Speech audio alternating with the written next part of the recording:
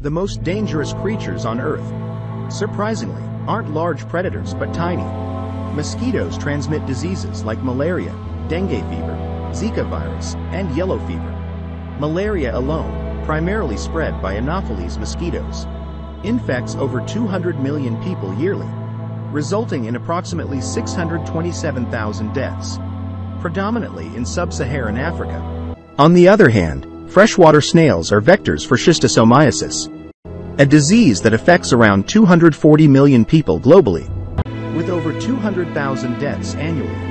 Schistosomiasis, caused by parasitic worms released by these snails into freshwater. By entering the water in any way, the parasites basically exit the snails into the water and seek you. Being infected leads to chronic illness and can be fatal if untreated.